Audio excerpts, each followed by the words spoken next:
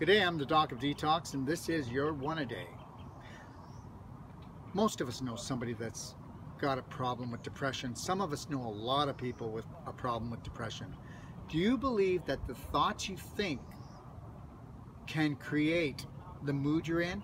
And do you believe that if you thought negative thoughts enough and kept repeating them, do you think you could make yourself go into depression? And do you think that if you were in depression, you might eat the wrong foods that vibrate low like you, and you maybe wouldn't work out, and maybe you wouldn't treat yourself with love and respect?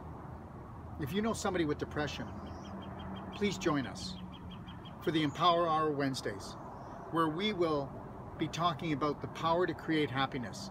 And I promise you that there'll be no more gray clouds. It'll be sunny skies for that person.